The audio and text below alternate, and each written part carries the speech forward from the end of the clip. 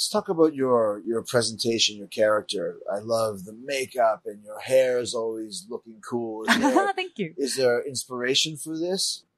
Do you think of another character or another wrestler when you put together your look? Yeah, I always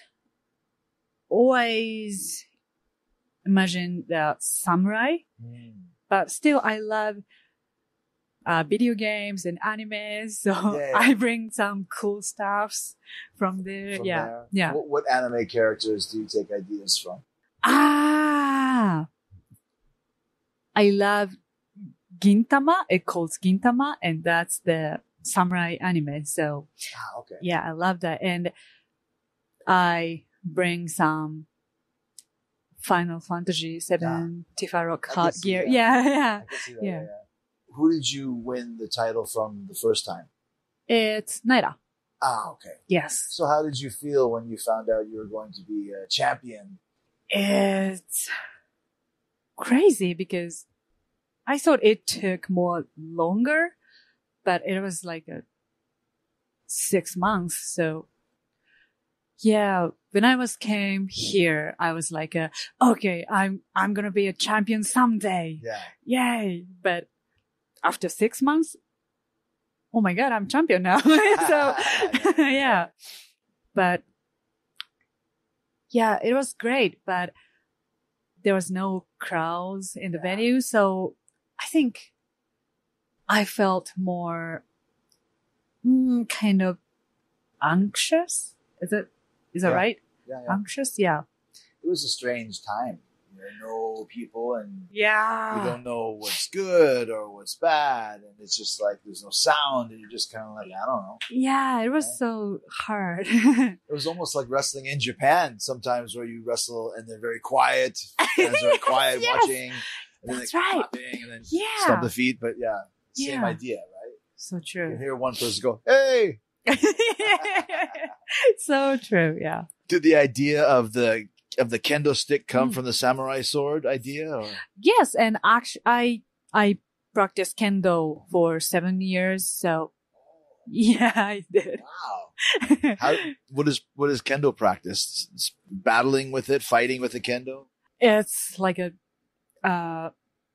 bogu with armors and old school Japanese. Yes, that's right. Yeah, traditional kendo. So I was practicing in high school club. And that was so hard. That was crazy. What do you have to do? Just keep doing until I'm going to throw up. So are you actually like fighting with each other? Like a kendo fight? Yes, I did. Yeah. And how do you win? Yeah, actually not bad.